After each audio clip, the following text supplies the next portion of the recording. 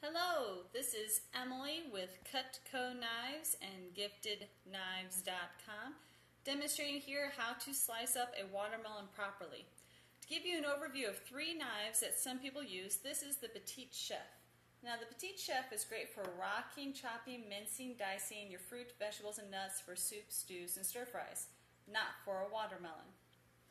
Then we have the Petite Carver.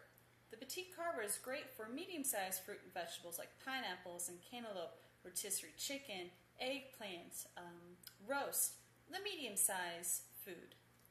Then we have the 9 3/4 inch slicer. This is excellent for using on watermelons, breads, pastries such as cakes, ice cream cakes, and briskets. So I'm going to show you how to cut up the watermelon. You place your watermelon long ways in front of you, just like this.